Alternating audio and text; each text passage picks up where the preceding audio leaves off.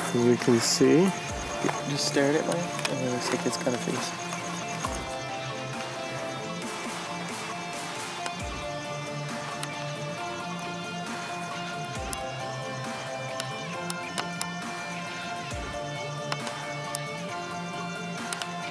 We have an eclipsing moon.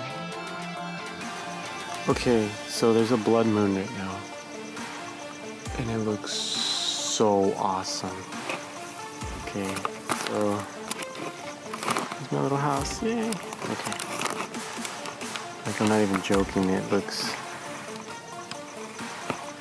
amazing. No, it's not a visual effects trick. I don't always play those, okay? This is for reals. Well, I have to go inside. I can't see a transition back because my mom wants me to, but say goodbye to the blood moon until the next one, which is not that far off, just the end of this year, and then next year we got 2 more. You know, before you're here to see them.